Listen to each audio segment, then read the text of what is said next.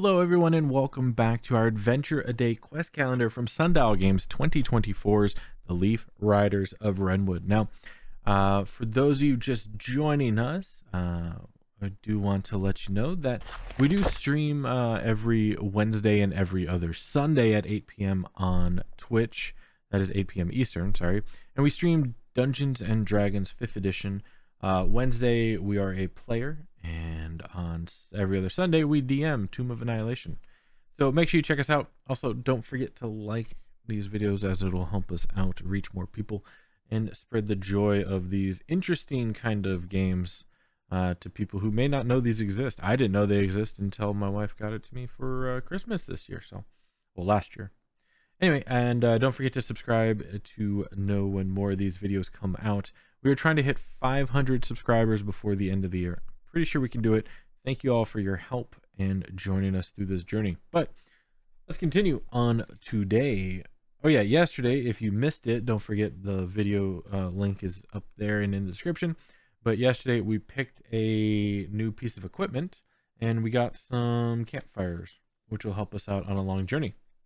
But for today, Tuesday, again, we're going to look for pickpocket. I see one right there. I don't think there's going to be a backpack. No. So yeah, that is a pickpocket. And for those who don't know, whenever one of those icons show up throughout the calendar, there are some days where you can steal from a non-enemy character. Reminders for the pickpocket ability are noted by the icon with the bag of coins. These icons may not always be easy to find, as they will be hidden on the page.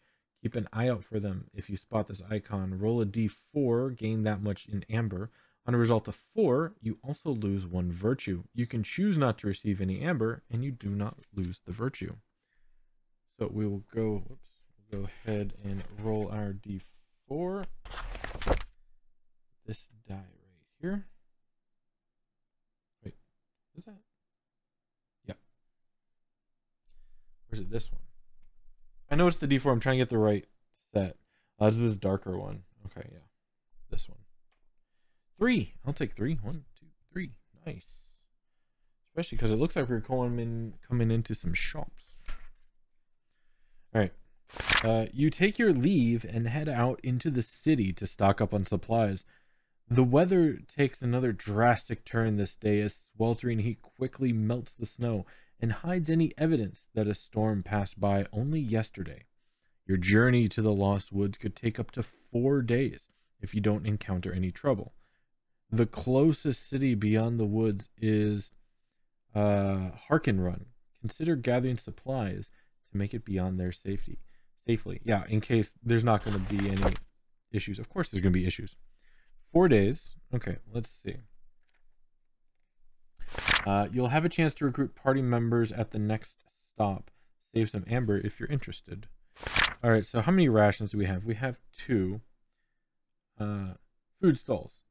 Food stall vendors are open early today as many other critters look for traditional breakfast following the Turning Leaf Festival. Many are enjoying their last meal in Crownspire before leaving to return home. The delicious scent of freshly baked bread, sizzling street food, and aromatic coffee fills the air, tempting your taste buds. Here you can purchase meal rations for travel. All right, so let's get more than enough meal rations, as we have a lot of money. So let's get, each meal ration is 1 amber. We have 2 meal rations. It's going to be 4 days. So let's get 6. So we have 8 meal rations total. So 1, 2, 3, 4, 5, 6 amber removed, and 1, 2, 3, 4, 5, 6 meal rations gained.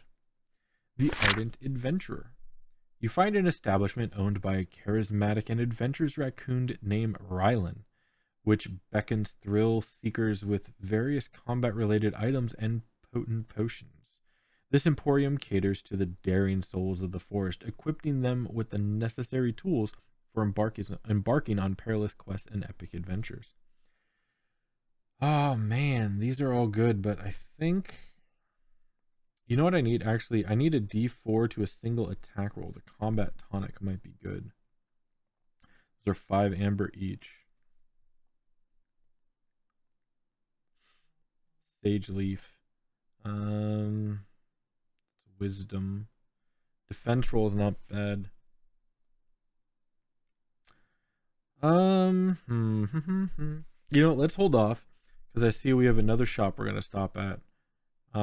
Which I like this stuff better. So, these humble healings. You enter a quaint shop ran by a gentle and wise hedgehog named Hazel. Within the shop's serene confines, you find a variety of healing potions and salves, each carefully crafted by Hazel to mend the ailments of the critters of Wrenwood. Healing potion might be useful. We have one. Cleansing crystal might be useful. That heals removes a curse. Phoenix tears removes a single wound, which we haven't died, but might be useful. Antidote removes the poison condition. Let's go ahead and get an antidote. 1, 2, 3, 4, 5, 6, 7, 8, 9, 10. And we'll get an antidote because as somebody who has played a lot of games, whether it be Diablo or Pokemon or whatever, antidotes are always useful. We'll save the rest. Yeah, we got 32. We'll save the rest. And that'll be it for today. Thank you all for joining us. Come check out, see what happens tomorrow. It looks like we're going to be leaving Crownspire and going into the woods.